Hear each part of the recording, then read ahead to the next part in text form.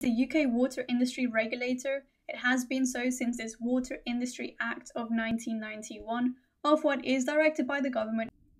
Ofwat's duties include number 1, ensuring that the water and sewerage companies operate properly.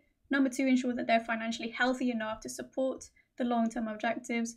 Number 3, to further and protect consumer interests, particularly certain kinds of consumers that need extra levels of protection, such as consumers with disabilities that are of pensionable age.